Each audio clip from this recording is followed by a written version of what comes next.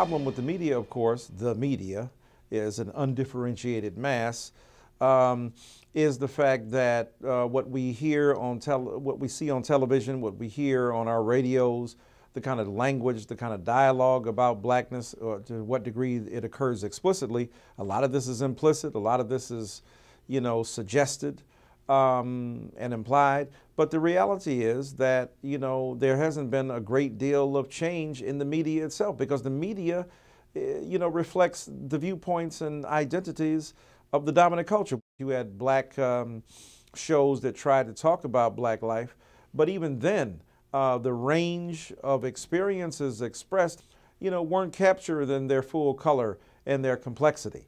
And so, you know, for every show we could name that was black themed, there were 100 more that were white themed and the like. And then the infinite complexity of white existence as it was portrayed suggested that the relative paucity of vehicles to express a black identity was real.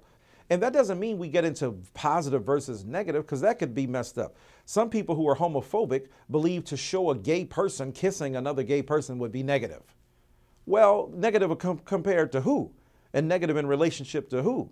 And then they say, well, this is where racial fundamentalism comes in too. Well, black people in Africa can do that. Really? Have you been there? Have you studied all of Africa? Do you know the complexities of Africa? So now you got narrow conceptions of racial fundamentalism polluting the airways. Whereas these people want to talk about white people's stereotypes of blackness, they're reproducing pathologies of stereotypes themselves. They see it in their kids. Hey, Snoop Dogg and rap music is horrible and terrible. And look, there's enough there to accuse all of them of perpetuating negative conceptions of black identity. But there's some more subtle ways even within our own control, where we are perpetuating heterosexism, where we're perpetuating a narrow conception of the black family, where we're telling only part of the story about who we are as a people. So we need more, not less media. We need more, not less talk. We need to expand our conception of what's legitimate and viable and powerful.